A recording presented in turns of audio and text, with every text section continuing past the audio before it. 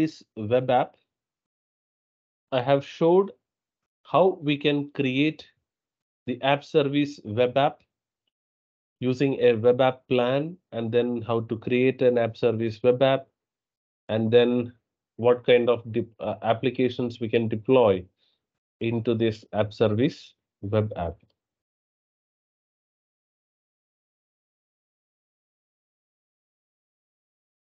Now the next service is container instances. So container instances is a simple service that allows us to deploy containerized applications in a serverless mode. What is mean by serverless? If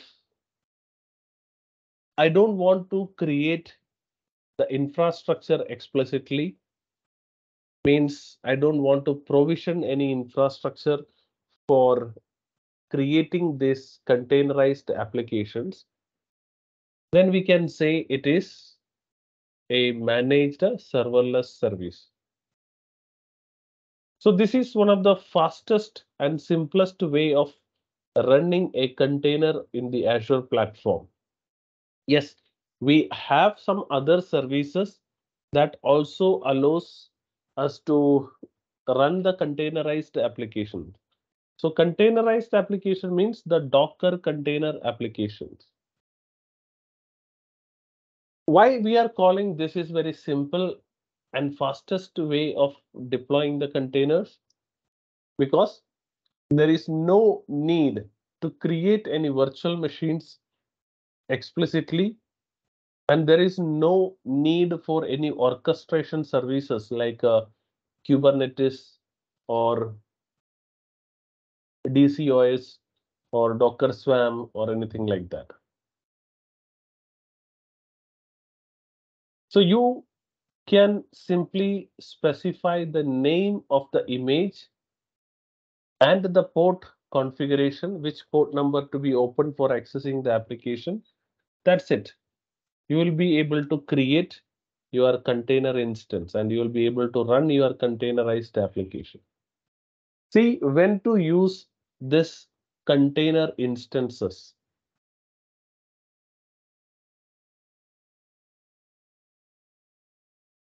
If you are planning to deploy an application on the cloud, we will think whether it is a lift and shift migration or we are deploying a cloud optimized application. If it is a lift and shift, then we will check whether it can be containerized or not. If yes, and we will check whether it require an orchestration or not. If no, then we can go and deploy in the app service web app. But the problem here is we have to create an app service plan, which means we have to allocate a compute and then deploy our containerized application. So I don't want to go and create a compute instance here. So what we can do, we'll go for, or we will check whether we need a full-fledged orchestration service required. Means the AKS kind of orchestration is required or not for running this containers. If no, then we can simply choose container instances. Means we can run the containers very simply. Okay. So that means if you are creating a new application or you are doing a migration, the containerized applications we can run inside this container instances without provisioning any infrastructure, without requiring any orchestration services. It also allows us to run multiple containers as a group, which is called a container group. So container group is a logical grouping of multiple containers where in some scenarios we may need to run two services together. Sometimes we have to go and run, maybe we have to go and run one application container. So this could be your main application container, and along with we have to run one background job.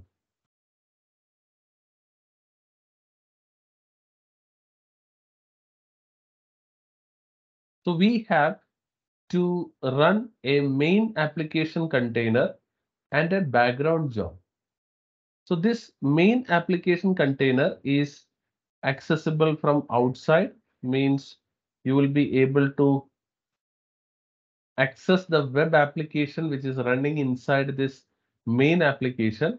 And this background job is just to make sure that some execution happens with the trigger or with the main application. Suppose the main application wants to execute some background jobs, we can run that with the help of another container.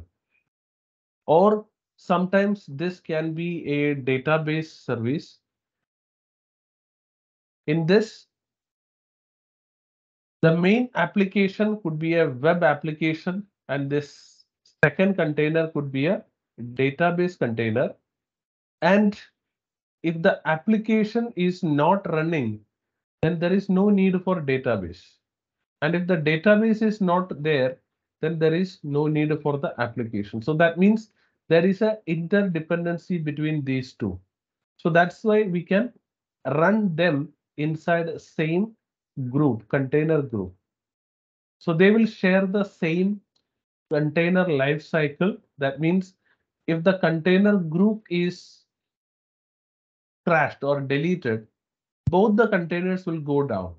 Okay, so it's not like that one container will run and the other will not run. If the container goes down, both the containers will go down. And if you are starting the container group, both the containers start together. That means they have the same life cycle. Second thing, they can share a common storage. So if I want to store some data persistently, they can, like a log files. Okay, so here I can store the logs.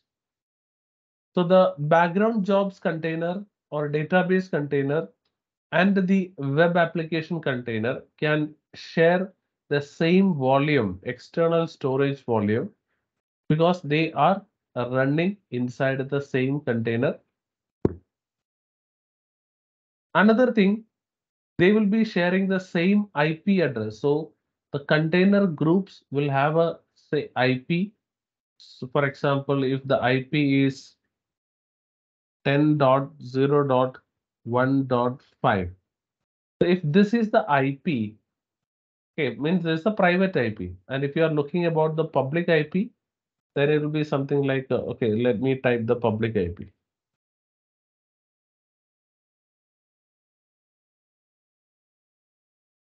This is the public IP of our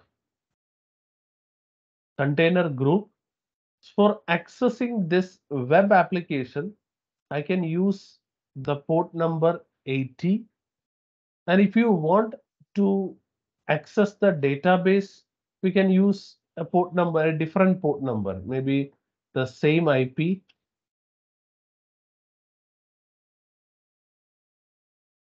like a 1433. So for connecting to the database, we can use this IP, and for connecting to the web app, we can use this IP. So you can see same IP, but the port number is different. So that means they will share the same network IP, but using the port numbers, we can access these applications separately. Okay, so container group is a way of running multiple containers together inside the app. container instances, but in most of the scenarios, we will run a single container. So this multiple container comes in rare scenarios, but most of the scenarios we will be running a single container inside the container instances. So we don't need to go for a container group. In case if you want to run more than one container together, then only you go for the container group.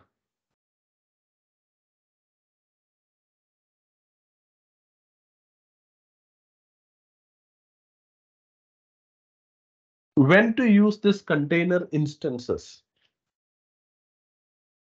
This container instances are very faster way to run the containers, so that when we use the AKS cluster, or when we create an AKS cluster, 1 minute, just a minute.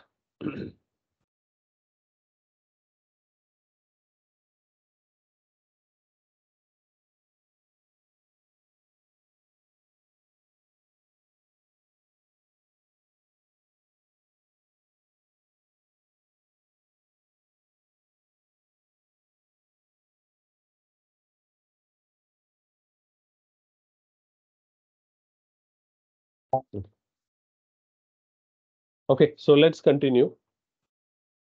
Suppose if we have a Kubernetes cluster, to consider that this is our Kubernetes we will discuss next. Suppose inside the Kubernetes cluster we have multiple node. So this is node 1, which means a virtual machine only. This is node 1, node 2,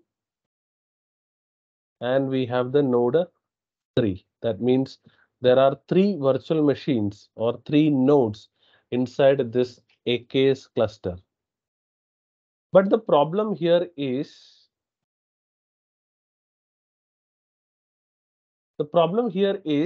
whenever I deploy my containerized applications inside this nodes, suppose if these are containerized applications, we can run multiple containers inside this, but every node has a limit that it can run maximum n number of containers. Suppose this node can run maximum 3 containers.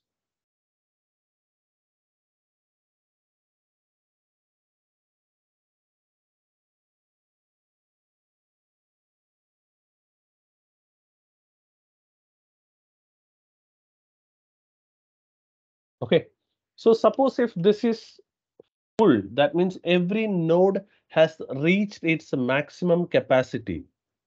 Now, if I want to start a new container inside this cluster, if I want to start a new container, or if I want to deploy a new container inside this cluster, it will be difficult because we have already reached the maximum capacity or maximum number of containers. If I want to add more containers, we need to first add a new machine. For example, we have to add a 4th instance. So this could be our 4th instance. Then only we will be able to deploy additional containers inside this.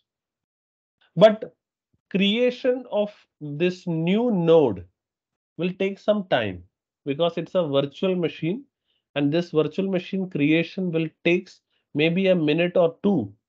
But what if I want to quickly start a new instance?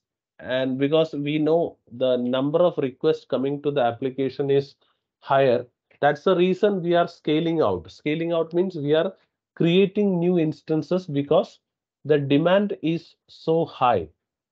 So creating a new VM and then deploying the containers inside it will take some time. So instead of creating a new VM or new node and then deploying the containers inside it, it's a easiest way to start a container instance. So here, this could be your ACI, that is Azure Container Instance, and this will be considered as an extension of this particular cluster. So that means this is going to be considered as a extension of this, and the new container can be started within this. And since we have already discussed, creating a container instance does not require a VM allocation. We don't need to allocate the VM prior. It will dynamically allocate the VMs for execution, and it is much faster than creating a VM, because VM means we have to manually create a fresh new VM, but in ACI it will be dynamically allocating an existing VM. So inside the data center there are lots of VMs already running, and it allocates any one of this compute to execute that one. So that means there is no need to create a new VM. It dynamically allocates a VM to the ACI. So execution of a new container inside the ACI is very faster, because we don't need to wait for the creation of a new virtual machine. So you can create multiple instances of this ACI and attach to this cluster. Suppose if I want to attach multiple containers, or we have to run multiple containers, we can create new instance of ACI and add it to this. So this happens very quickly. So for faster scaling, we can use ACI as an extension of our AKS cluster. So that is one use case of ACI. That is what here they are saying. So the benefits, one is it is fast and easy. Second is used for testing and development of containerized applications. Used for short-lived process, because we are not allocating any dedicated compute. It's a dynamically allocated compute. So for a simple execution, maybe I want to execute a task, and once that task is completed, I can delete that instance. So if I want to dynamically allocate and execute a task, and after the task execution, we can simply destroy that instance. Such cases, we can go for ACI. That means for short-lived processes, we can use the container instances. And it can be used for AKS overflow. Overflow means when the AKS nodes are completely full and we want to create new instances of containers, instead of creating a new node and then deploying the containers, we can create an ACI and attach to the AKS as a virtual node. So the virtual node is a concept that helps us to use ACI as an extension of AKS cluster. So if you see the cons, it does not scale, because one ACI is always running a single instance or single container only.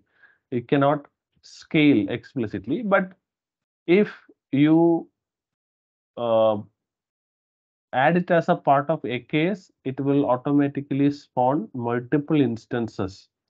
But if you consider a single instance, it cannot scale automatically, because there is no scaling configurations there. So this is not designed for microservices, means this is not a good service for running microservices based application. For microservices, we primarily use AKS clusters. So containerized microservices, we use AKS clusters, but ACI is not designed for microservices.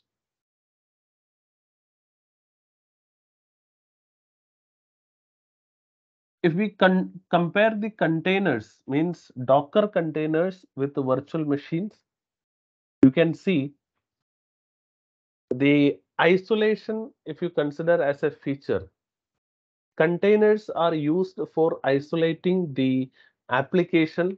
That means it is not performing the hardware isolation, it is performing the application isolation, which means you will be containerizing the application code and its dependencies that can run independently inside a host machine. But virtual machines, it is a complete isolation, which is providing strong security boundary, because in the host VM or host machine, you will be creating multiple multiple virtual machines, and each virtual machine has its own boundary, because it's the hardware isolation. Operating system means inside the Docker container, we are using only the user mode portion of the operating system. Means it is not running a complete operating system. It is just a kernel and shell will be running inside the container. But in virtual machines, we will be installing a complete operating system. And deployment, if you consider, we will be deploying the containers using Docker engine. So Docker engine is required to run the containers. And for virtual machines, we can run the virtual machines in cloud or on-premise, and we can deploy them using the Azure portal, CLI, or PowerShell, or you can even use the ARM templates or even automation tools, automation services. Persistent storage. As I have drawn in the picture, we can use external volumes to store the data. That means we can use Azure Disk or file share for storing the data. So container is a short-lived instance. Anything that you store inside the container will lose its data, or the container will lose its data once it restart or once it is crashed. So if I want to persist the data which is stored or which is added by the container, or any container data we want to store persistently, then we have to use Azure Disk or file share kind of persistent volumes. For virtual machines, as I have mentioned in the virtual machine section, you can have the OS disk or data disk for persistent storage, or even you can use the file share. The Azure file share can be mapped as a network drive for your virtual machines. Fault tolerance. In containers, if a cluster node fails, any containers running on it are rapidly recreated by the orchestrator on another cluster node. So this is applicable to AKS, if you say, because in ACI there is no orchestrator involved. But if you use AKS kind of services, whenever the node fails, node means the virtual machine which is part of your cluster. Suppose if this is a node, if this node fails, it automatically create the containers which is running here. You can see there are 3 containers. So these 3 containers will be automatically created inside another node. Okay, so that means the orchestrator will automatically start those containers in another node. In virtual machines can fail over to another server. Virtual machines can fail over to another server in a cluster with the VM's operating system restarting on the new server. So that means in case of virtual machines, if the virtual machine's operating system crashes or some infrastructure crashes, it will restart with another node. means the disk will be attached to another instance, another VM instance, and the VM can fail over to another server.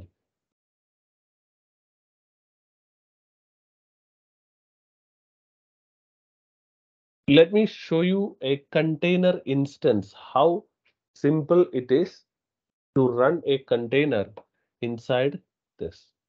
So for that, we need a containerized application. So I'll show you where I can get the containerized application. So I have some containers stored inside my Docker Hub account. So Docker Hub is a container registry. See here, I have one containerized application, which is static web, a simple static web application. So I want to run this static web application inside my container instance. For that, I can go to Azure portal, search for container instances,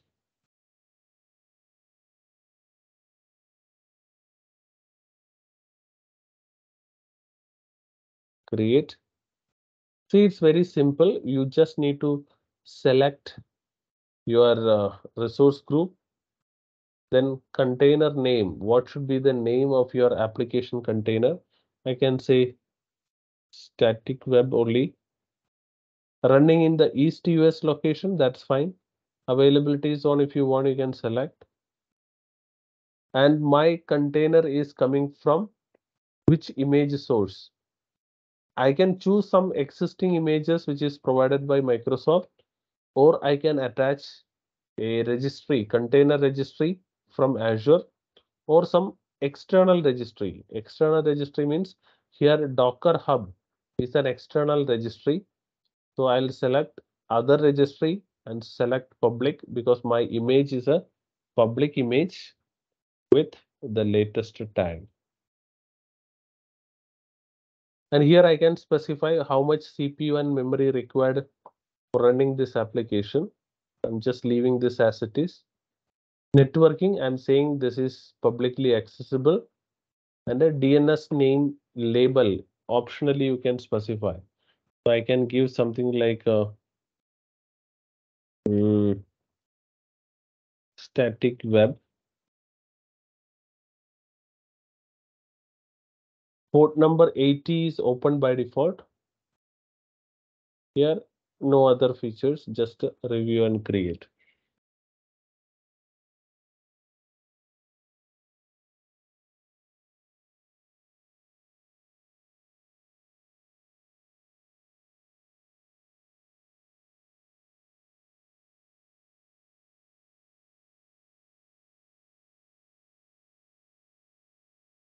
See here, it is creating a new container instance.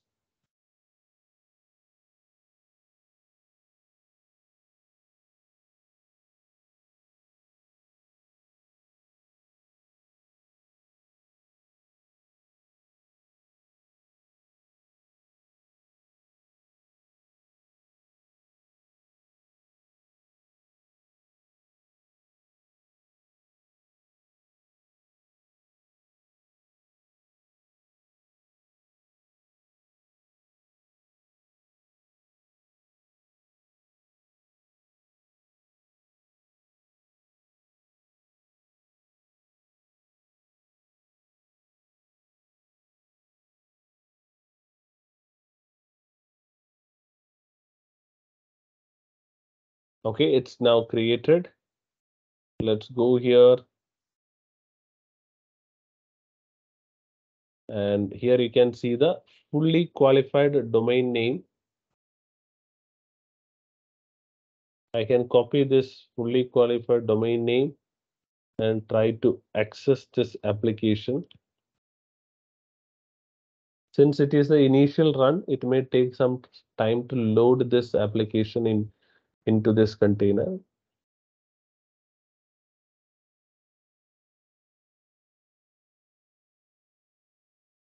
So this is the public IP.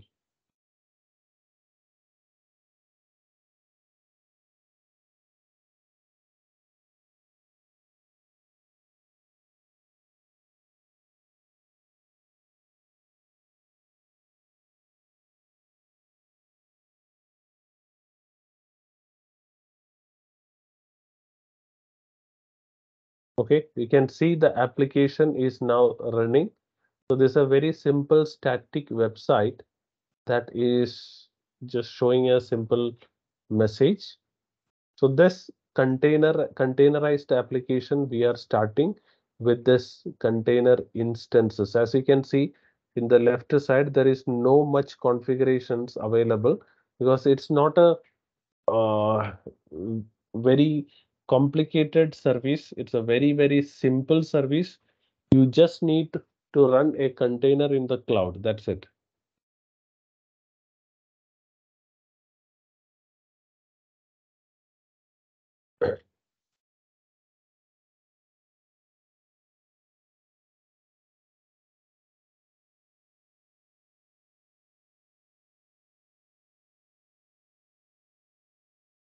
The Kubernetes solutions. We have seen how a containerized application can be executed or it can run inside a uh, cloud platform. But we have executed a single container, a static applications container. But what if I have multiple applications or multiple services that we need to containerize and run in the cloud? For example, if I am developing a microservice based application means I have an e-commerce application which I want to deploy inside the cloud environment. So there are multiple services like we have maybe identity service. This is an application. There is, or maybe I can just copy paste. There is a product service.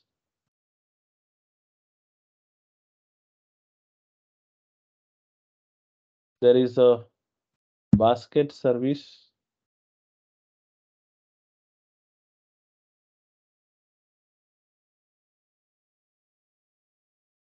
There may be an order service. Also, there can be a payment service. So we have this microservices as part of my e-commerce application. I want to run multiple instances of identity service, multiple instances of product service, multiple instances of basket service, and so on. And all these are consumed from a front-end UI application. So this is a user interface application. So this will be consuming this backend APIs.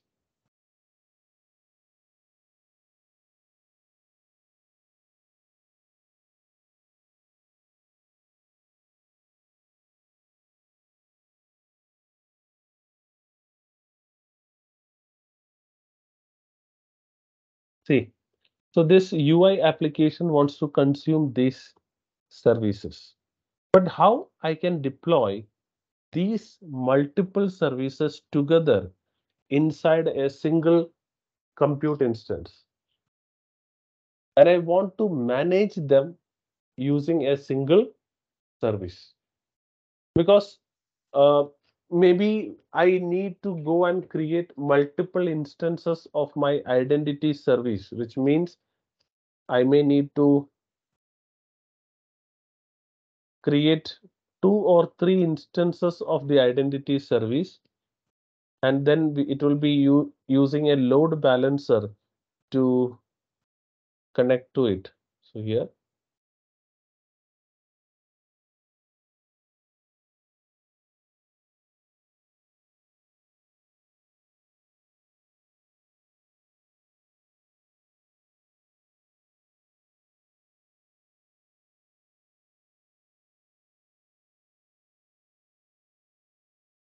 see here, this could be a load balancer. See, multiple instances of one service I want to run, but I want to run all them inside a same service. So maybe multiple instances of product service will be there, multiple instances of basket service will be there. So how I can run these services and how we can manage these services using a single tool or single environment. Such cases, we will go for containerized clustering environment, which means the AKS cluster, which is a Kubernetes orchestration service, which helps us to manage this containerized application. So if we have all these applications as containerized, we can run this containerized applications using Kubernetes. So Kubernetes means it's an orchestration service that helps us to deploy multiple containerized applications in a clustered environment. Okay. So what is the benefit of using Kubernetes? Because any containers that is running inside the Kubernetes cluster will be self-healed. Self-healed means if one container fails, it automatically recreates a new container. Or if the container is stopped, it automatically restart. So that will be done by the orchestrators.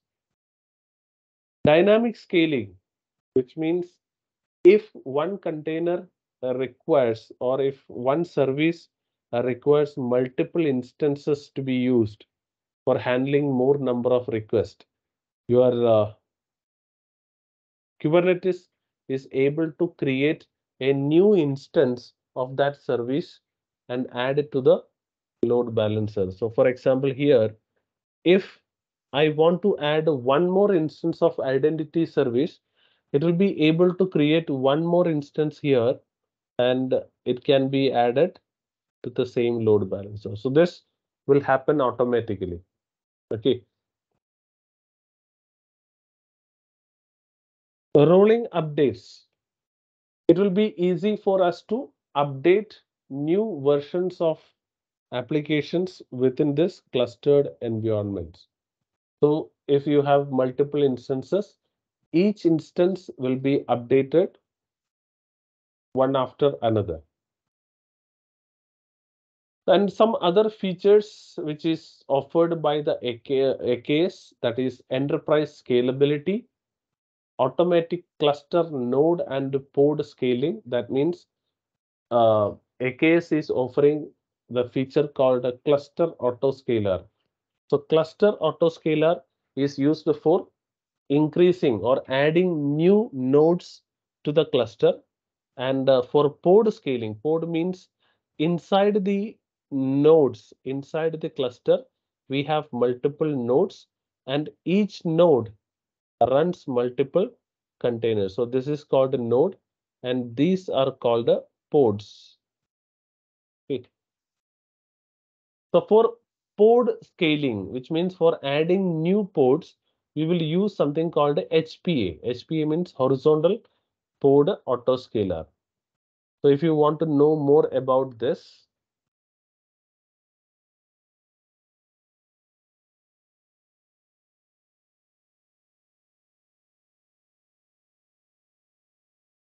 you can go to this and understand how the cluster autoscaling happens.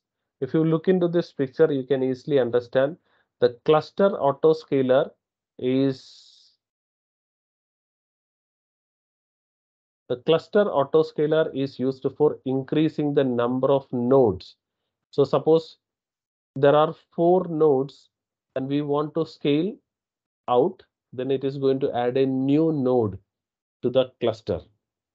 But HPA, that is horizontal pod autoscaler, it is make sure that you have n number of pods, and if you want to add a new pod, it will be adding a new pod based on the scaling condition, which means suppose if the CPU utilization of your pod is more than 70%, I want to scale.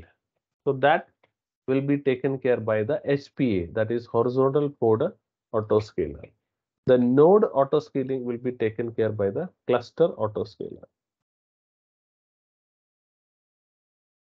Granular network control, because while creating the AKS cluster, you can specify whether to use the Microsoft provided network or a custom network.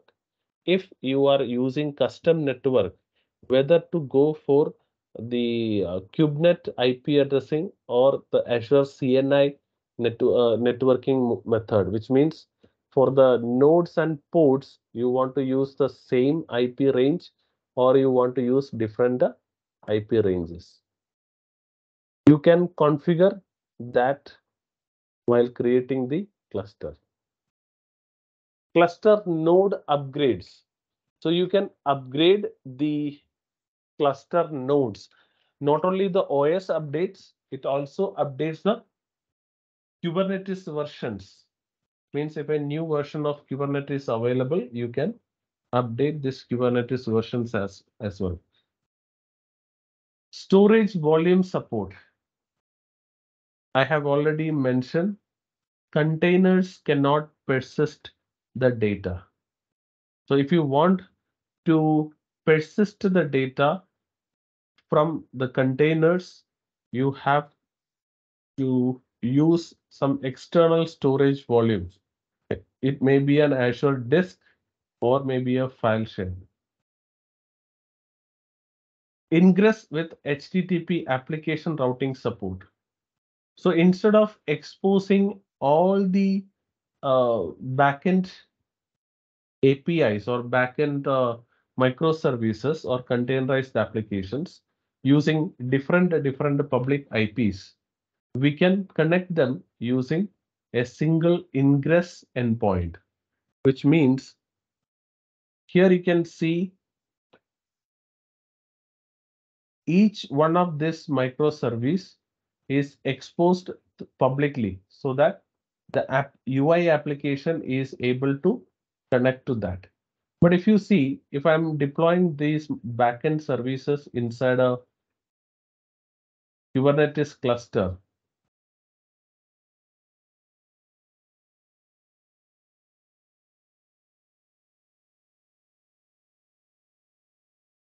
see, this is my cluster environment.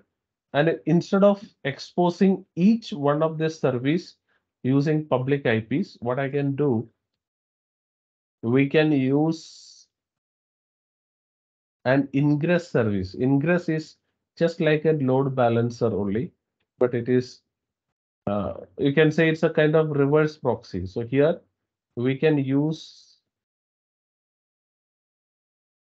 ingress, and this ingress is connecting to the backend services.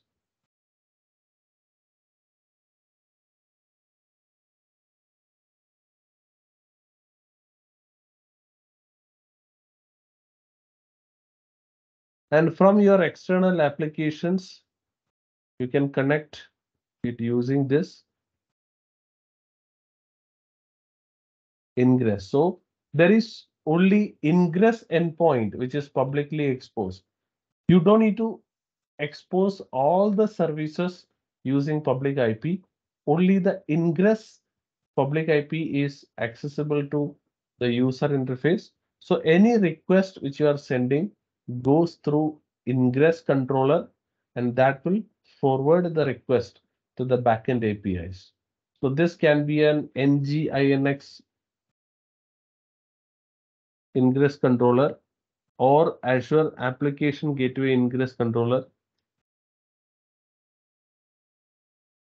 So the different type of ingress controllers supported.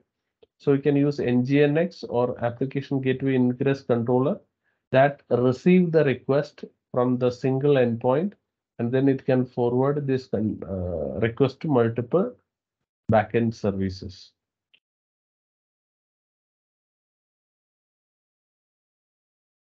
private container registry support. So in our previous example of container instances, I have showed you the Docker Hub. So if you remember, I have used a Docker Hub as my registry, which means I have all my containers stored inside this, sorry, all my Docker images stored inside my public account. So all these are public. You can see here, it's a public. But what if my organization is using some application containers which needs to be accessible only from Azure? Such cases, we can use the ACR, which is Azure Container Registry, which is a private registry.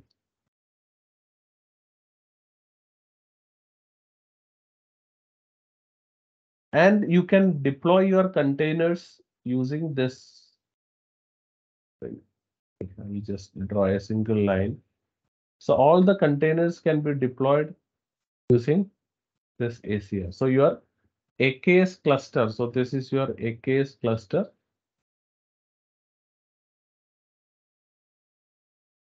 So your AKS cluster is integrated with ACR, Azure Container Registry, so that these applications Docker images can come from this ACR.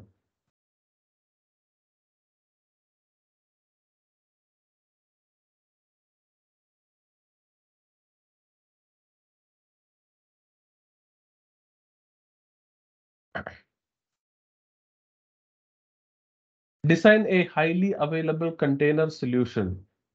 So when we deploy Kubernetes clusters, we have to make sure that they are highly available, which means if we have created a AKS cluster in one region, what happens if that region goes down? For example, if I have a container cluster created, AKS cluster created in region central India.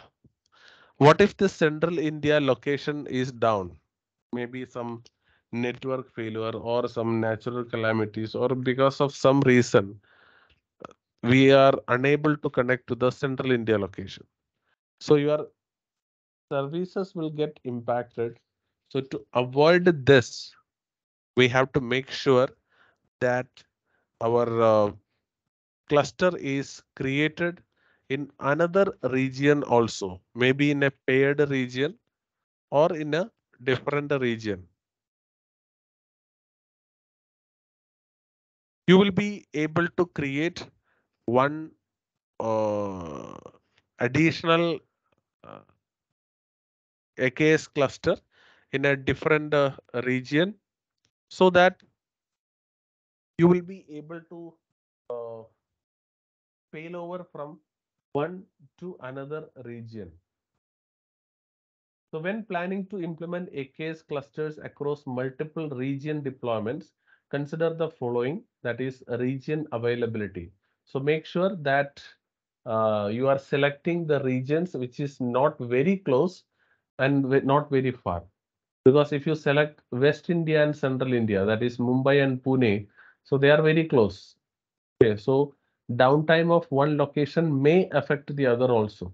But if you select Central India and South India, it's not very far and it is within the same continent, within the same geography only, so that it is in a safe distance but not very far. So you have to make sure that you are creating these secondary clusters, not in a very far region. Second, Azure paired regions. It is recommended to use the paired regions like Microsoft Azure already selected some paired regions like for Central India, South India, East US, West US, Southeast Asia, East Asia. Like that, they already have some paired regions.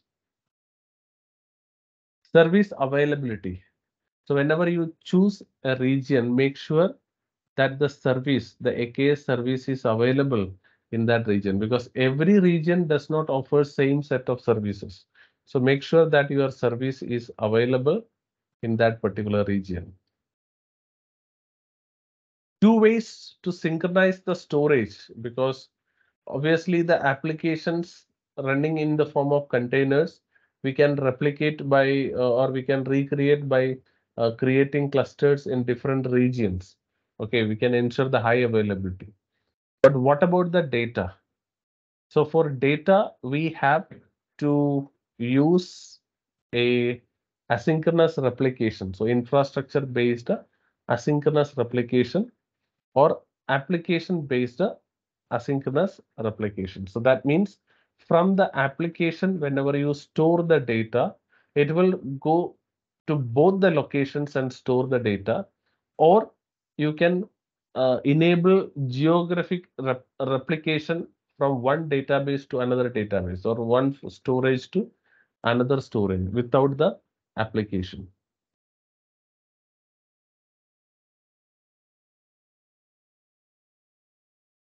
So it's not possible for us to go and create the AKS clusters because it's a time consuming process. So I'm not showing the demo of AKS clusters. We are moving to the next compute service, that is Azure Functions. The Azure Functions is a way to run the background jobs in a serverless model. So for doing this background jobs, we have already discussed about the web jobs.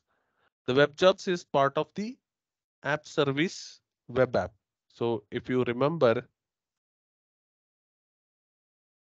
when I was discussing about the app services, I said there we can execute some background jobs as part of our app service web app.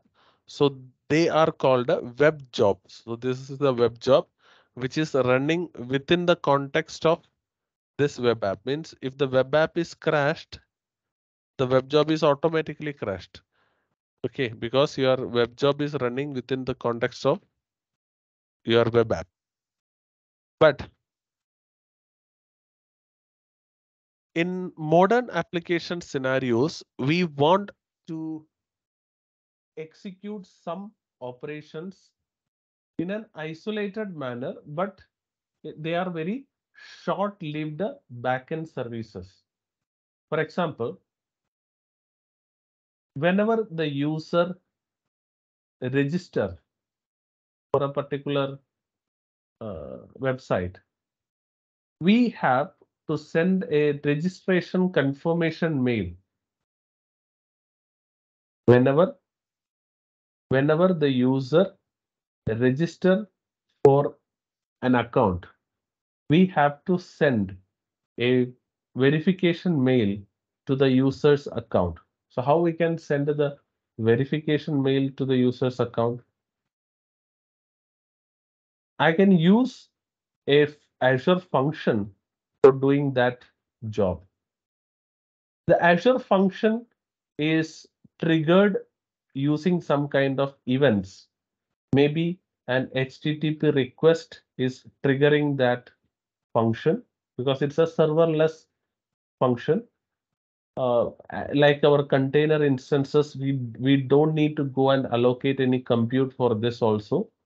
But whenever some event happens, like a blob is created or a message is added into the queue or an HTTP request is received or even a scheduler can trigger this function and it can execute the task within the given set of time.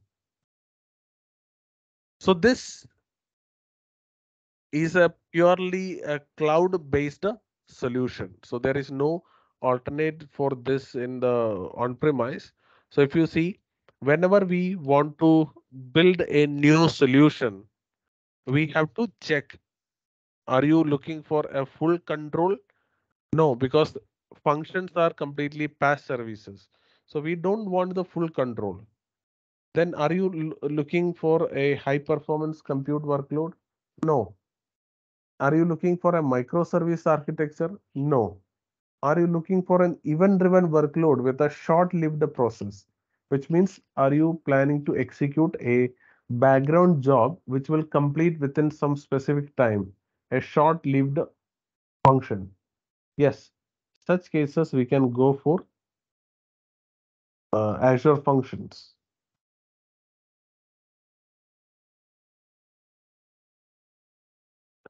So the benefit of using Azure Function, first of all, the developer is able to go and write the code.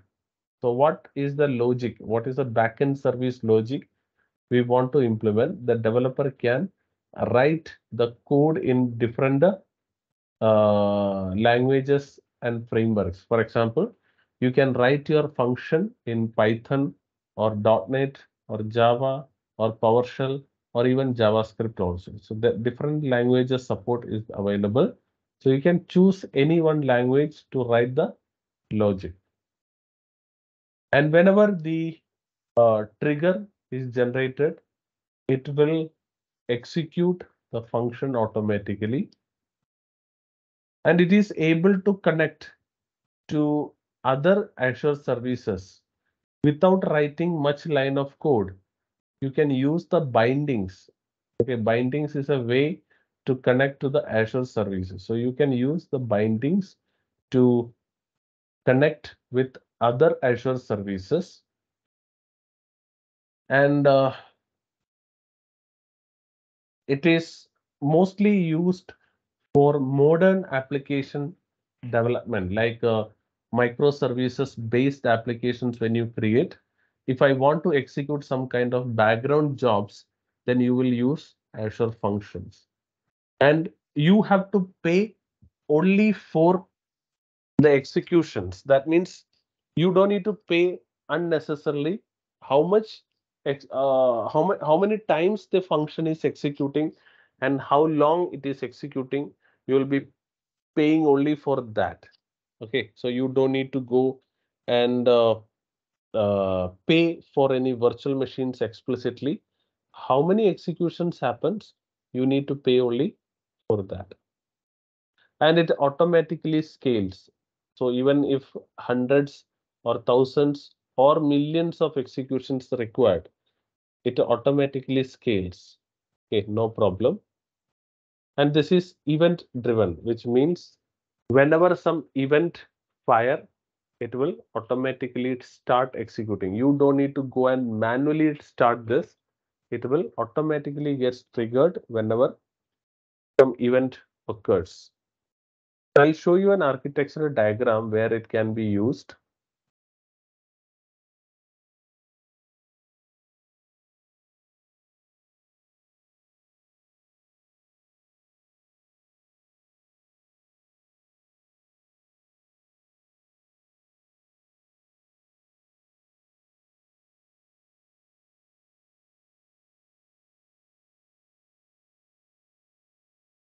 See, if you look into this diagram, we have multiple microservices. Here is one customer plan service, user management service, and movie service. So here you can see whenever the user registers, means the user service is used for creating a new user account. So whenever a new user account is created, the user details will be stored inside the database. But this microservice can send a message to the service bus queue, and the queue can trigger the function. What is this function is doing? The function will be sending a verification mail to the registered user's email ID.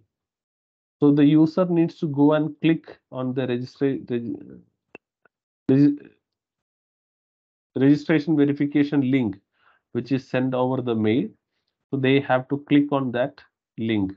So sending that verification mail can be done using this Azure function. So whenever the user registers, it will just add a message to the queue, and from the queue, it automatically trigger the function. Similarly, another example here, in the movies database, whenever a new movie is added, like it's a like a OTT platform, so whenever a new movie is released, it will send a notification message to the event grid. From the event grid, the function will trigger. That means new movie notification function, which will send a push notification to the user's mobile account. Suppose if you are using Amazon Prime or Hotstar or Netflix, whenever a new movie is released, you will be getting the push notification like a new movie is added or new movie is released. So that notification message will be sent by an Azure function.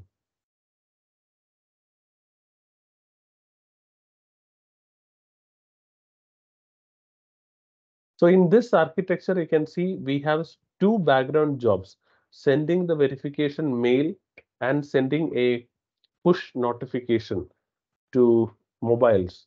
That is done by the Azure function. Let me show you a very simple example of Azure function.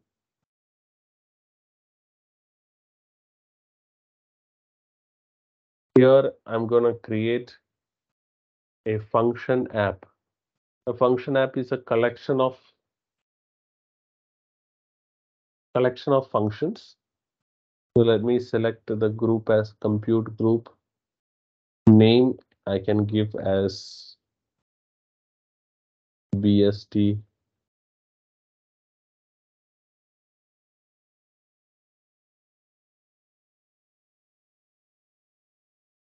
BST serverless functions, and I'm going to write the code in .NET or JavaScript or some other language. So I'm selecting .NET here.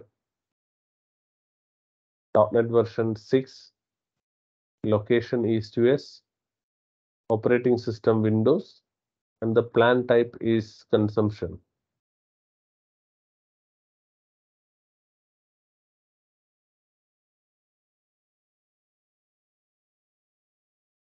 So let this function app creates.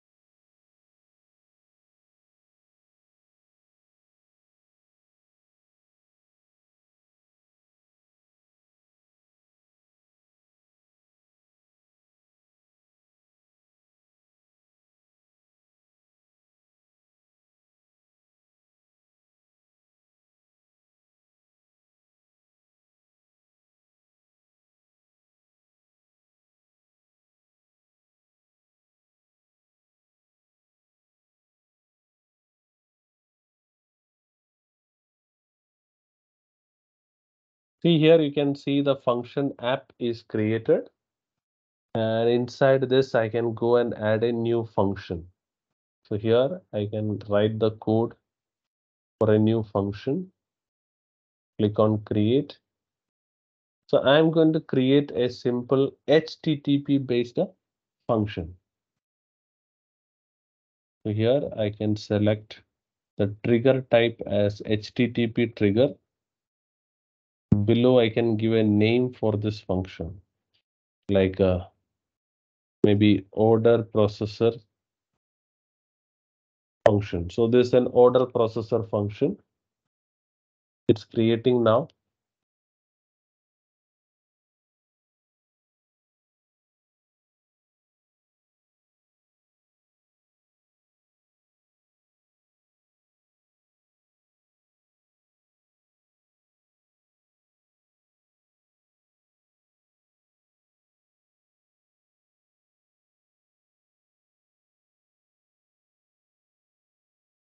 Yeah, you can see here the function is created and the function code is now loading here. It's taking some time.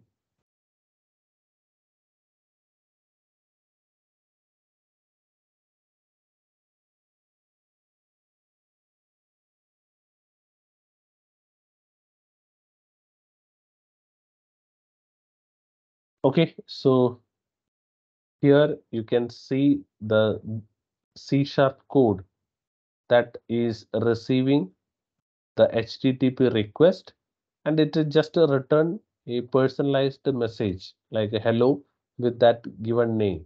So for testing this, I can just copy the URL. So here is the URL. And if I go here and paste this, along with I can pass the name. So name equal to Sonu. See here, it returns a message hello plus that given name. The function is triggered successfully.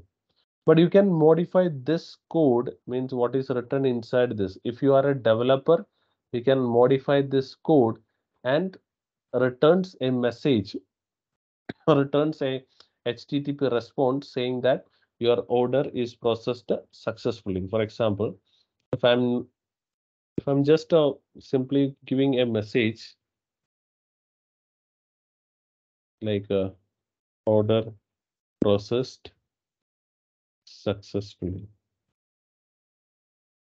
I'm just putting a dummy message. Okay, it's not going to do any order processing, but you can write your code here.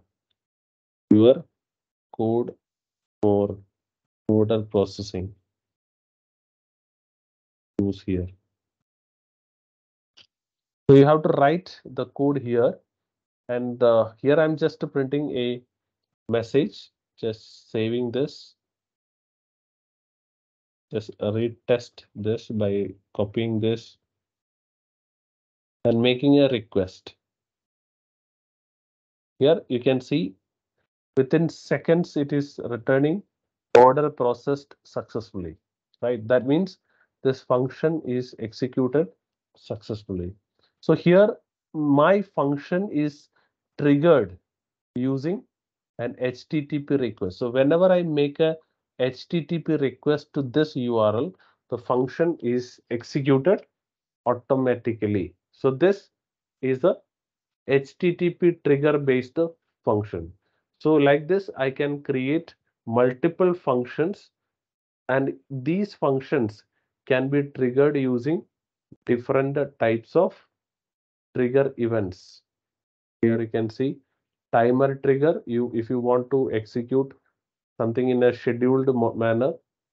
Queue storage trigger means if you want to execute something whenever a message is added into the queue. So I'll show you an example of that if you want. I'm selecting that and giving the name of function is my queue function, and here I can give the queue name as maybe uh, orders queue. The queue name is orders and it is from which storage account. So I can select a storage account. So I already have a storage account that is NetStar storage. I can select that, create. But I don't have a queue, so I'll go back and create a queue there.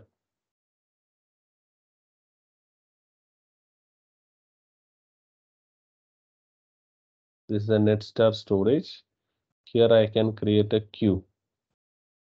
Queue name is orders, right? Now inside this orders queue, if I'm adding a message, automatically this function will trigger. See, the function code is you can, as a developer, if you are a developer, you can write the code for that. But here it is just reading the queue message and printing that message. Let us try whether it is executing something or not. So I'm going to add a message here. Welcome to Azure Functions. I'm going to add a new message to the queue. You can see a message is added to the queue. When I refresh, see it is gone, which means somebody consumed the message. If I go back here, here this function executed. Usually it has to print the log messages here, but if it is not printing here, no worries. You can go to the monitor section. After a few seconds or few minutes, you will see the execution history here, and you will see the result in the monitor logs. So currently there is no executions collected here. It may takes, here you can see it takes up to 5 minutes to get the monitor data. Or by the time I'll add one more message like how are you? So this is another message I have added.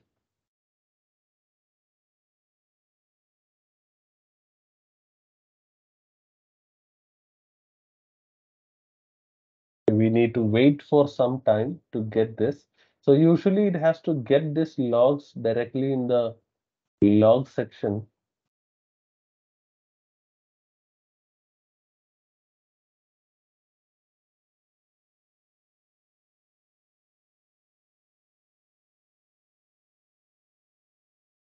It is slow.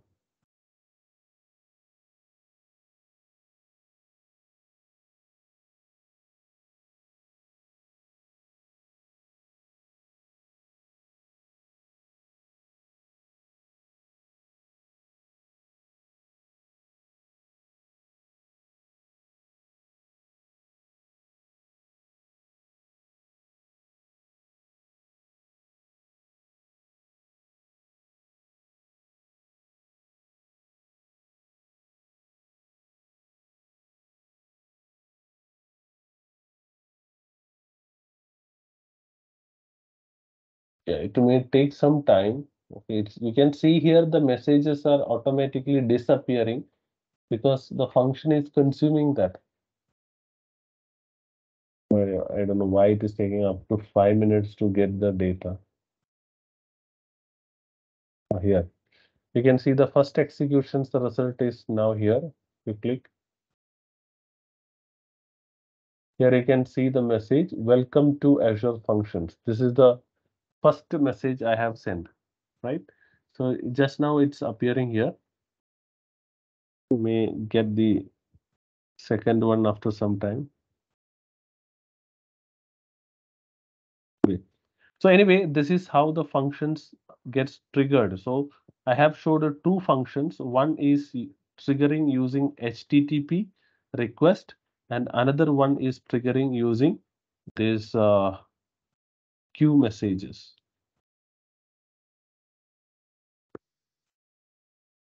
But understand the Azure functions are stateless. Stateless means they cannot store anything persistently, because every time when the request comes or when the trigger fired, it has create a new instance of the function, execute. After returning the response, it finish the execution and deallocate it.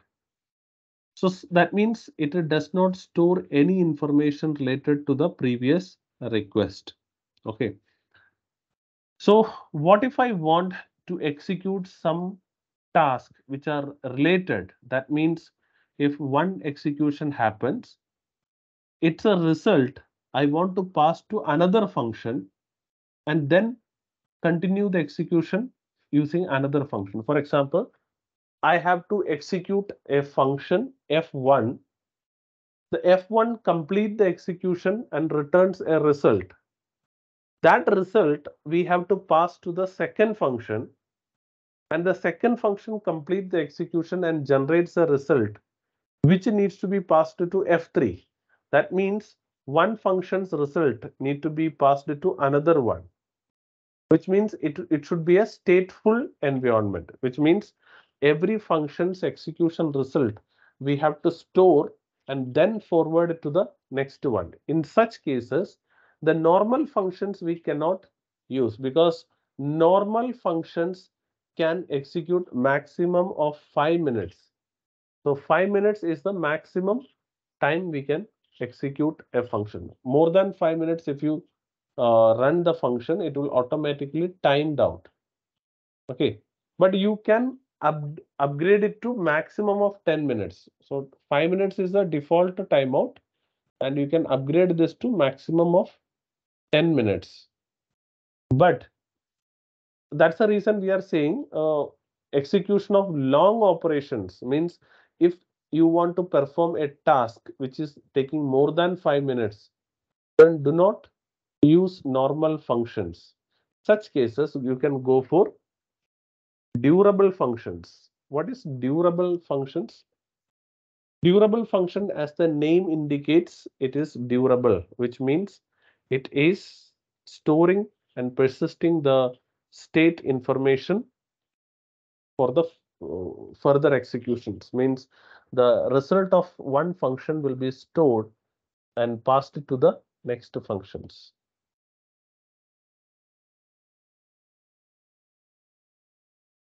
Logic apps, and this is the last topic in this module.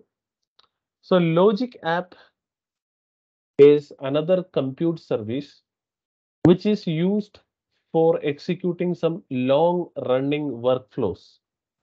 So in the previous topic we have discussed, functions are typically used for executing some short-lived actions like sending a mail or processing an order or maybe updating the database or maybe converting the Word file into PDF.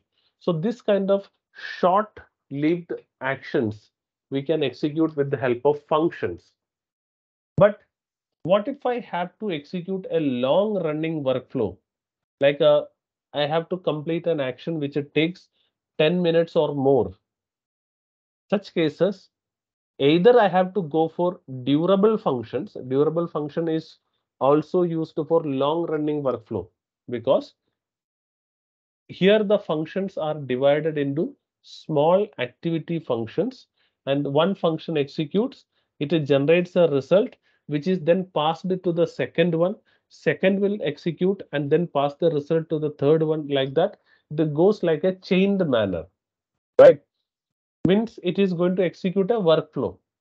But the problem or the disadvantage of Azure functions is we have to write the code. You know how the workflow is working, but you are not a developer. Then how you will write or how you implement that workflow?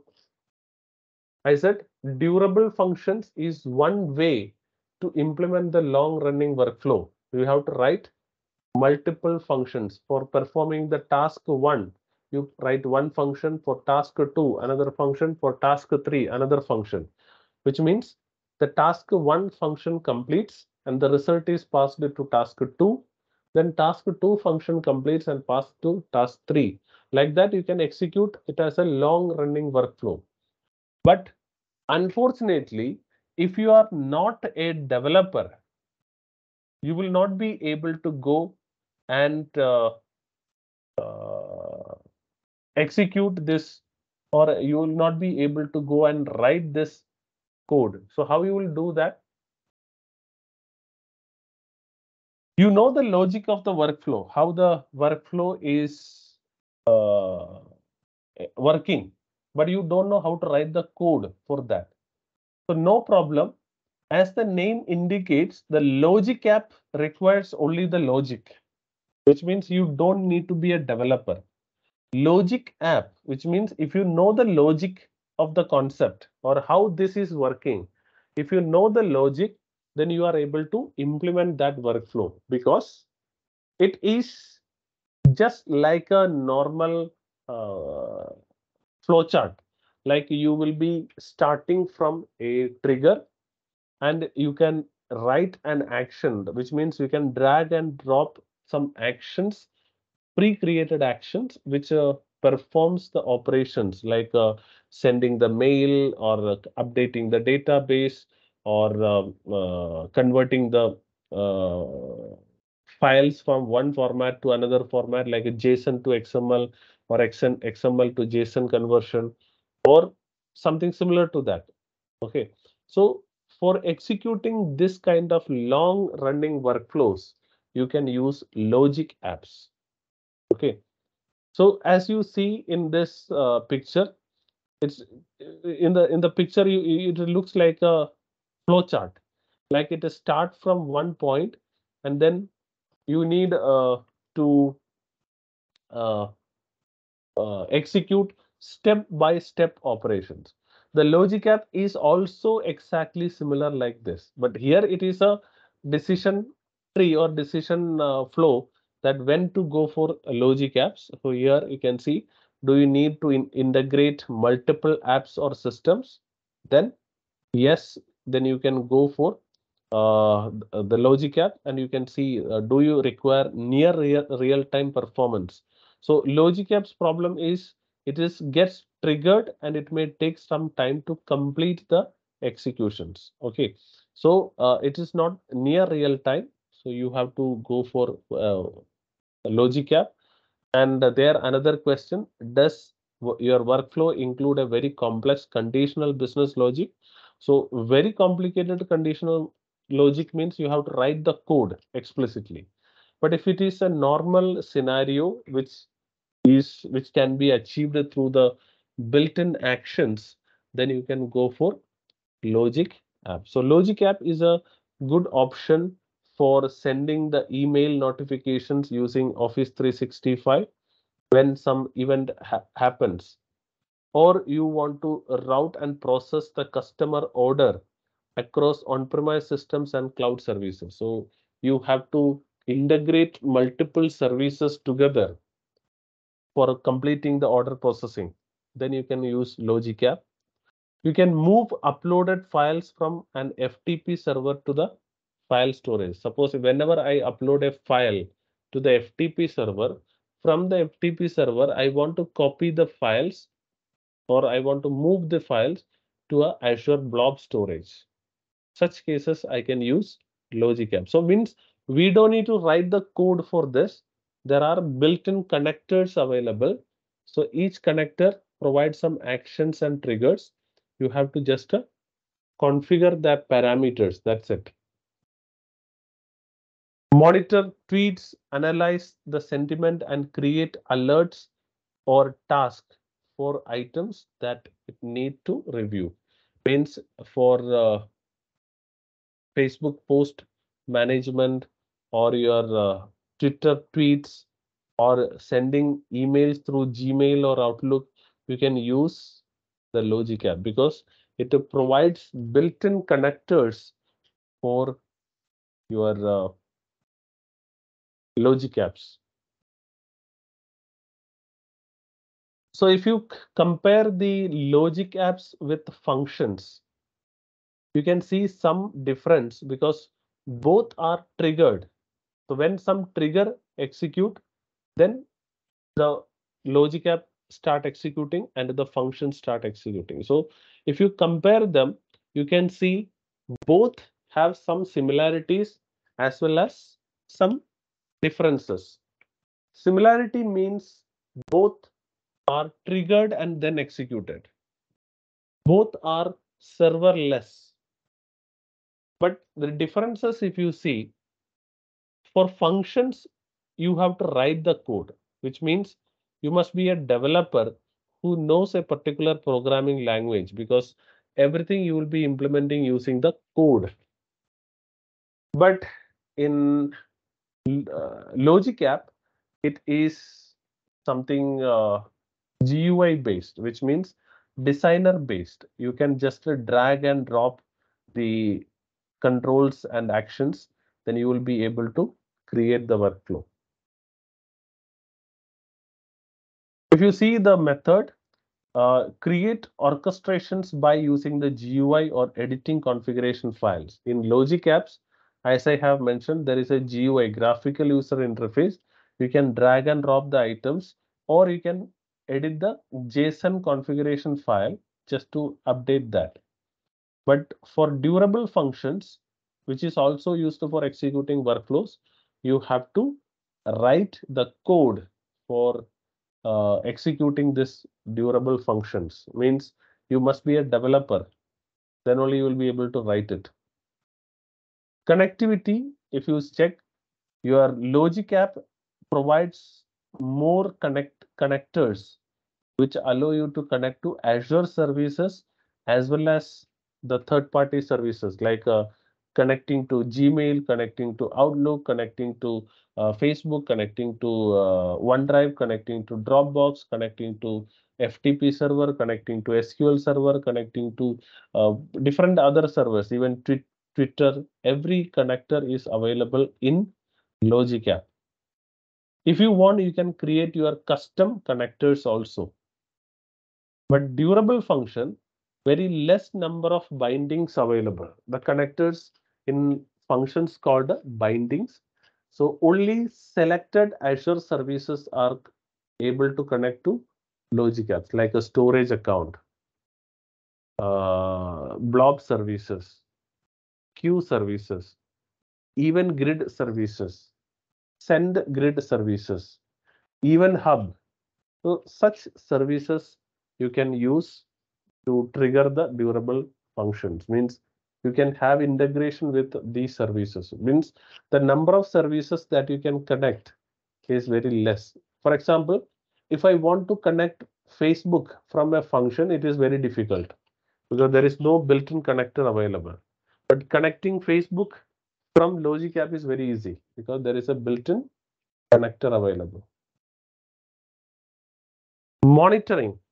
So how many executions happened and you want to see the log informations, you can use Azure portal and monitor logs for logic apps and for durable functions, Azure application insights, which is a monitoring service for app services and functions.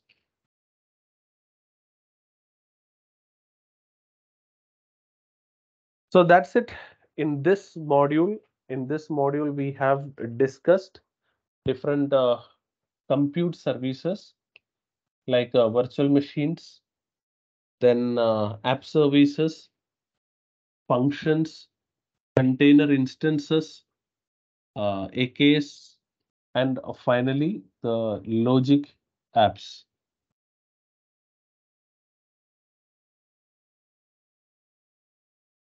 Now, I think it's almost, I think the session is till 4 o'clock. So we have to explain, or I have to explain something about your further studies. So I have covered this day one's topics here, that is the governance and compute, and the rest of the topics you can learn from the Microsoft Learn, or you can go for an instructor-led training that is for 4 days. There you will be covering everything in detail and with the hands-on. If you want to learn these modules, the remaining modules, you can use this links that the Microsoft Learn link for AZ-305. This is one link that I can share with you.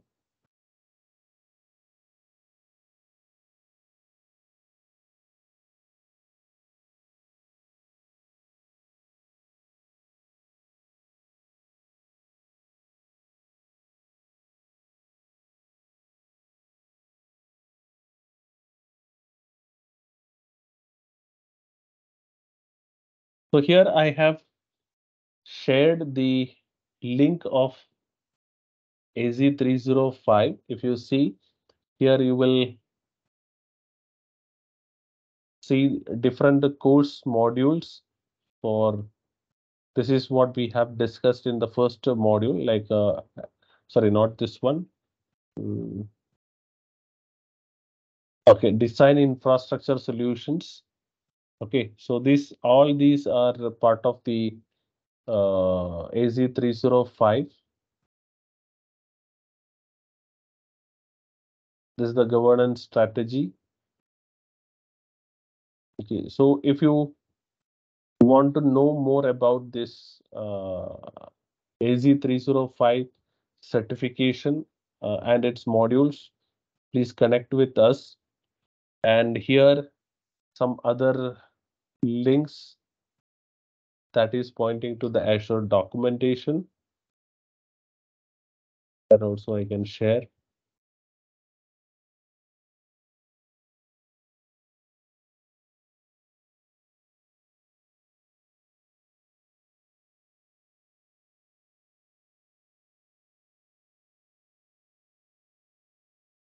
So when you go for the exam, means if you are looking for the AZ-305 exam, you can see some of the exam prep videos from this website itself, and you can also download the AZ-305 study guide, which helps you to understand which of the topics you have to cover.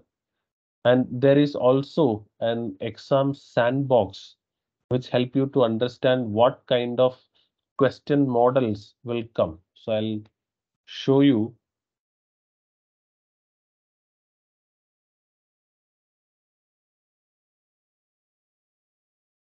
So if you go to the AZ-305 certifications page, here you will see the exam prep videos where you can see some of the videos. This is I think 25 minutes, 30 minutes videos each that is talking about some of the services.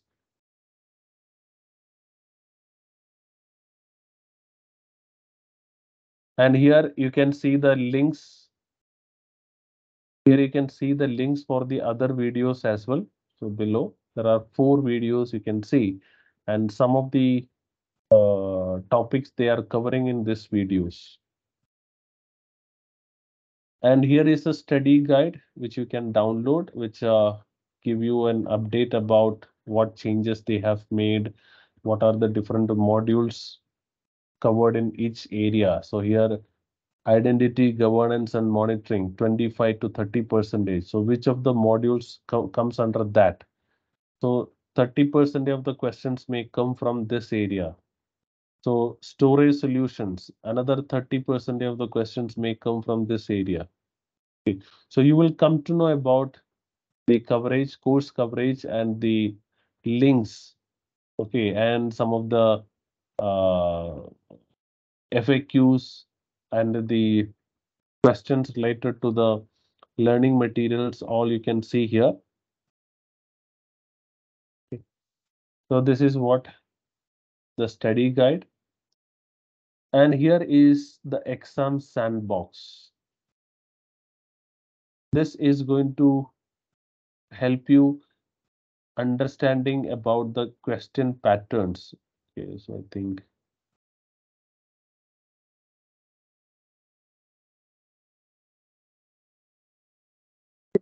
okay.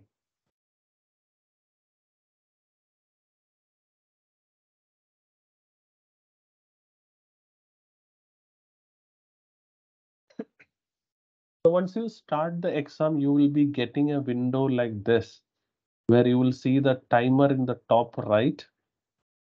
First of all, you have to read and accept the terms and conditions and go to next. And in this page, it will show which exam you are attending and how many questions there in the exam and how many case studies, because some of the questions are based on case study, and what will be the duration of the exam, like if it is 2 hours, 3 hours, 180 minutes, or 140 minutes, whatever is the duration, and what is the passing score. For most of the exam, it's 700 only. Out of 1000, you have to score 700. So in this page, you will come to know how many questions you have and how many case studies. Click on next. Here you have to read about the exams, means what are the things you have to do, what will comes in the screens, all you can read from here. Just follow next, here you will be starting this exam. So once here it will show the timer as well as the number of questions. When you click on this start exam, in the top right, it will show the timer, what is the time remaining, and how many questions you have already answered, and how many questions remaining that you will show here. So this is the first question you can see here. You can read this question. This is a dummy question only. So here you can read the question, and this is a multiple choice MCQ. So here we have multiple choice. You have to go and answer, or you have to select a single answer from this. So here you can see this type of, this is a type of, this question type is known as multiple choice, select one. This question type contains multiple answer choices and has correct answer. There are several varieties of question types, and there is something they have given.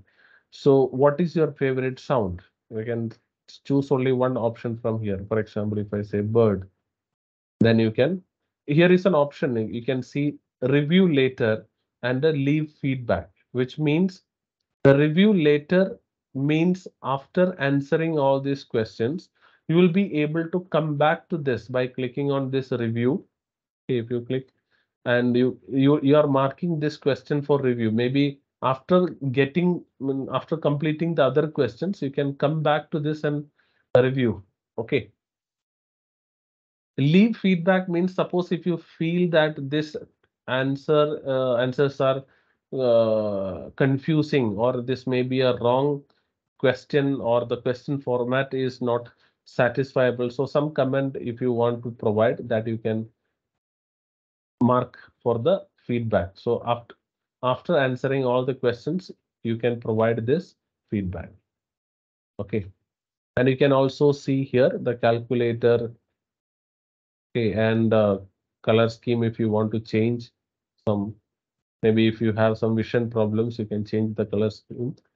So you can pause and take a break. Maybe if you want to drink water or something, you can pause it and take a break. Okay, return to exam. Next, here you can come here. This is the second question, and it shows the progress here. And this is multiple choice, but multiple select, which means you need to select multiple answers. So in the question itself, they will mention how many answers you have to select. So here the question is, which two fruits make a great snack? So if you feel that, okay, grapes and maybe apple, if you like that too, you can select and click on next. So this is little confusing. So what I have to do, I have to review it later. So I mark it for review. And this type of question is for drag and drop. So if you see, you have to drag the item from the left to the right side. So here the question is, which of the following pieces of furniture should you keep in office or home? This is a sample dummy question only. Suppose for home, okay, here you can see lamp. I'm just putting this here. Sofa is here, home. Table is office table. I can just put bookshelf at home. Ping pong table, again, I'll make it this. Chess set at home, and this, and finally here.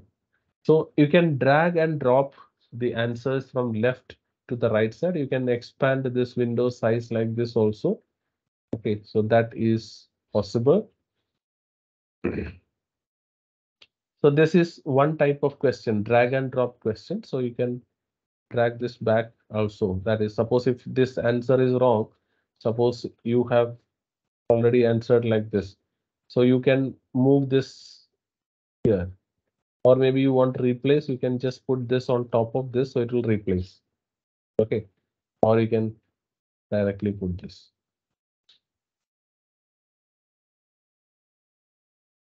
Now here, this is the next type of question, which means uh, building list. So you have to put the answers in the correct order. Maybe there are some steps like how to make a pizza.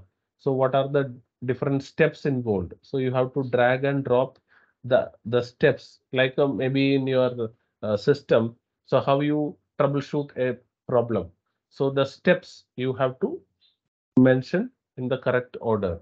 So that you have to drag and drop in the correct order. For example, uh, so how many here they may be telling, okay, which five tasks you have to put in the correct order. So five items only you have to drag and drop. Place a slice of bread on top of the ham and condiments. So that will be the last option, I think. Okay, so this will be the first one. Place the slice of bread on the plate. Uh,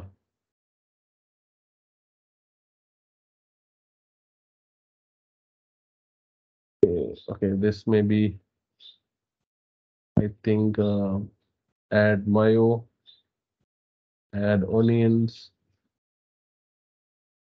and please, and then finally this step. Okay, so I'm just adding this. So don't place everything in the right side because in the question they have clearly mentioned which five tasks. So sometimes it may be all steps, sometimes it may be only selected numbers. So sometimes they say, okay, five out of five. So in left side, there will be only five. So all the five you have to place in the correct order. Sometimes they will give 8 or 10. From out of that, you have to select n number of tasks to the right side. That you have to read very carefully and then answer. Next, here you can see this is there is a screen. In the screen, you will get some answers. So here you will see a company is upgrading its client computers from Windows XP to Windows 7. You add an application to Windows 7 base image. The menu on the title bar of the application is not displayed properly, although the other graphic elements are displayed correctly. You need to ensure that the application's menu is displayed correctly on the client computers that runs Windows 7. Which option you should choose to activate the goal? To answer, select the appropriate settings in the window. Okay, so that means this is the window. Here, if you see, this is the picture. This is going to be a checkbox. This is going to be a drop down. So you have to select here, like run this program in compatibility mode of Windows 7. Okay. And what are the other options you have to select? Maybe color scheme I have to set. Okay. Some maybe disable visual themes. So that you should know what is the correct options you have to select. So this is also a kind of question type. But in our 305, I don't see this kind of GUI. But maybe in your Azure portal, some of the settings you have to go and select like this. Okay, so you may get a question something like this also. That is what you have to choose. So these are the different options you have to choose. This is another type of question. From here, you will go and read this scenario and you have to, so for satisfying this, what are the different answers you have to select from here? So here, create a user role. So here inside your machine, they are giving the server name and the configuration settings, and they are saying, okay, you need to implement a self-service provisioning for the virtual machines. The solution must ensure the users can start the virtual machine, create virtual machine templates, and create services. So for creating a user role, you have to use which one? So server 1, server 2, server 3, or server 4. User role, maybe I don't know about this, maybe operations manager. So I can select this. Actions assigned to the user role. So they should be able to start the VMs, create the VMs, VM templates and create services. So start checkpoints.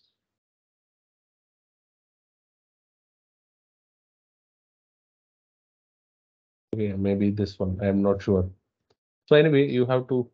These are dummy questions. So just you have to go and select the answers from the drop down according to this question. Next, another question type that may come is like this: the hot area kind of questions. So here they will be giving the uh, scenario, that is you administer a computer that has Windows 7 Enterprise. The computer has an application that must run by administrative permissions. The user who has a standard user account connects to the computer by using the remote desktop connection. The user right-click the application shortcut, but run as administrator option is unavailable. You need to ensure that the user is able to run the application by the admin privileges. Which service should you configure? So here, these things you have to select. So this is something similar to the previous one only, but here you have to go and choose the appropriate options.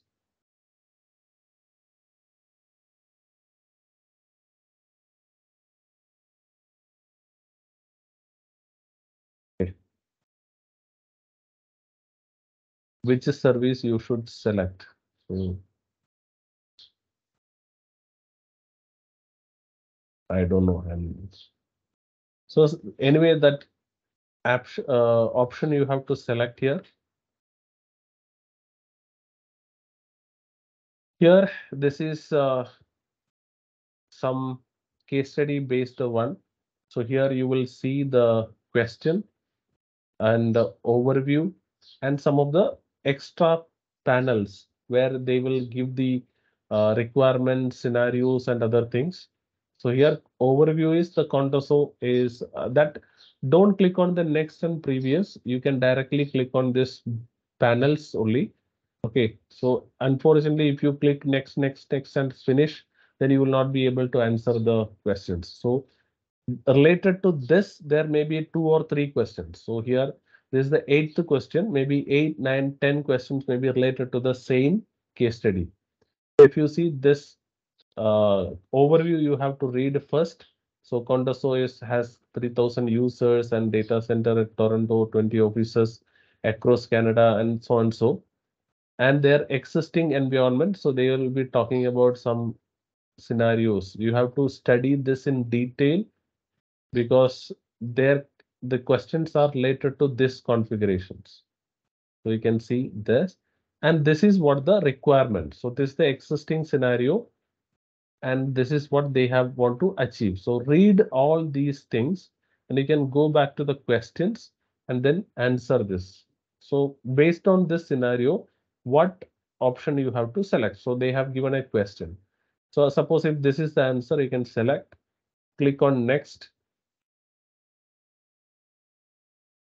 So here you can see it is giving only one question based on this, but in a real scenario, there may be 2 or 3 questions, or maybe up to 5 questions that can come from the case study. So this is a case study. From related to this, there can be 5 questions. So this panel remains same in the left side. Whenever you click on next, it will change the question here. You can click on the question section and answer it. And whenever you want to read the question back, means read the things back, you have to click on the overview or this panels again and click back on the question. This is another one. This is exhibit. So they are giving some question and some pictures related to that. So you, by looking into this, you have to answer this.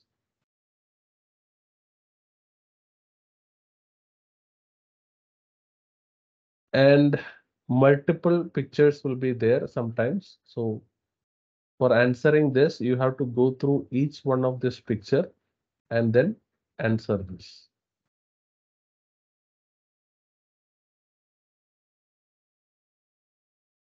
So in Azure certifications, there may be 3 questions, and maybe 2 of them may be yes and one is false, no, or maybe 2 answers will be no and one is yes, or maybe all of them will be yes or all of them will be no. So that you have to read. And mostly 3 questions will come. Here you can see only 2. So sometimes 3 questions may come. So after this, you will get the total number of questions answered here. For review, you have given 2. For comment, you have given 1. So if you click on this, these are the review questions. You can go back to this. Okay. And if you don't want to review it, then you can go to next.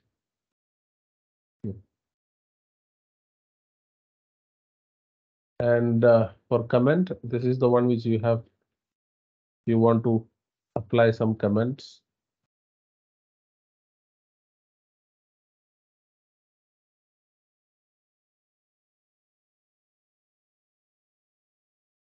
This one.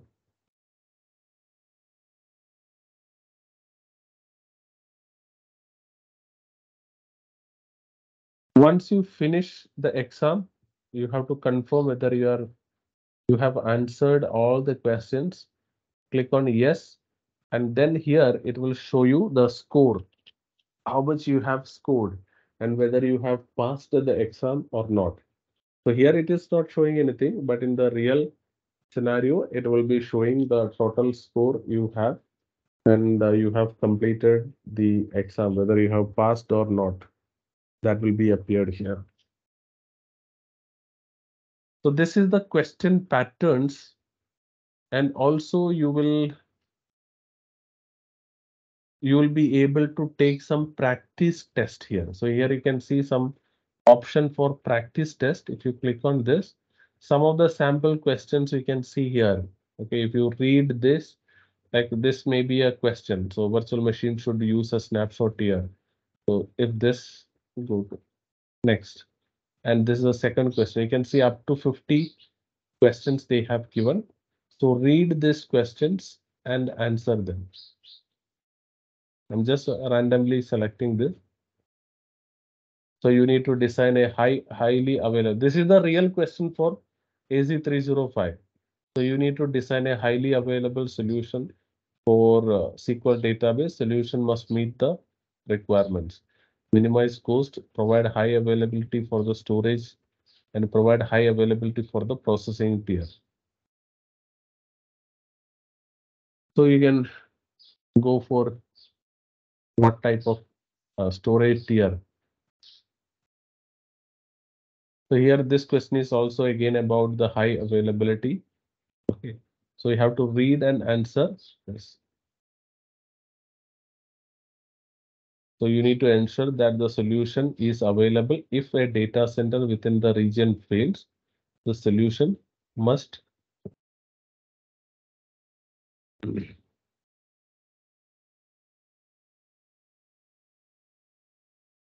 So within a region, they are saying, so it will be availability zone. Okay, so that you have to answer. So there are 50 questions. You can answer them one by one, and we can also verify. So if I'm selecting, you will be able to understand what is the answer for that. Okay. And the description also they have given here.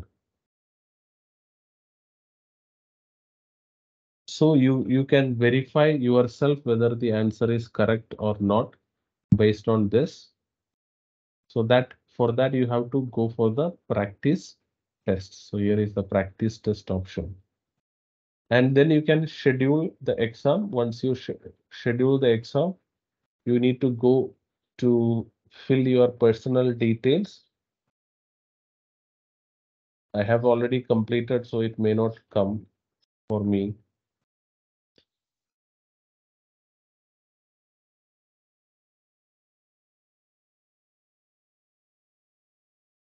So here we have discounts available because we are MCTs. We have special discount.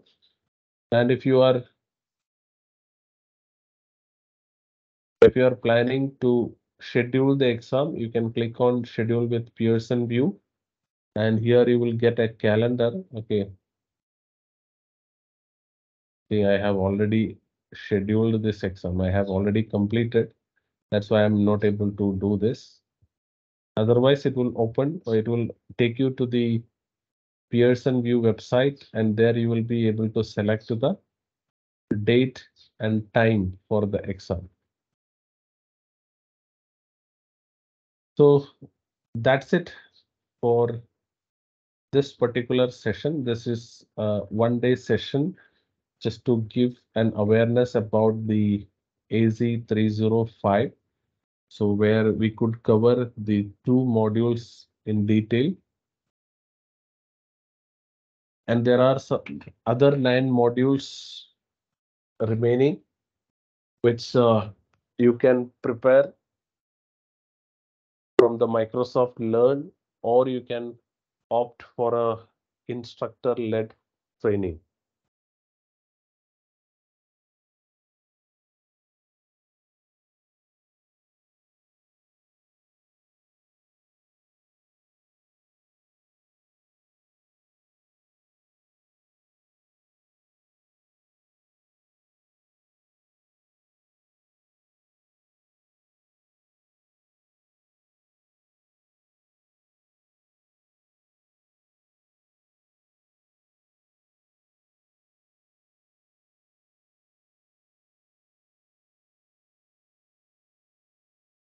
Okay, Chaitali, are you there?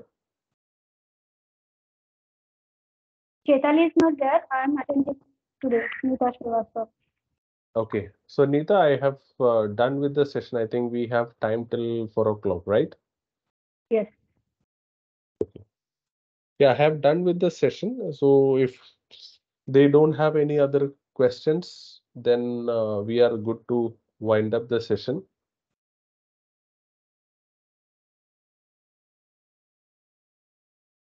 So guys, request you to share your valuable feedback on the given feedback form link. If you have any question, you can put the question here also for time being.